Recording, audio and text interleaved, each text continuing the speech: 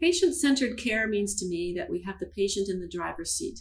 The patient and their loved ones or their family need to be at the center of the care decisions. When we look at the diagnostics, the therapeutics, cancer as a chronic disease, the modernization of the care that we provide, we need to keep people at the center of care. They need to have accurate information. They need to be engaged in an informed way with information that is reliable and credible. And this allows the decision-making to be made in a positive way for the patient. When we look at the variety of care that is available, whether it's long-term care at home, whether it's cancer as a chronic disease, the diagnostics and therapeutics as we move forward are really staggering, the availability of more and more types of care.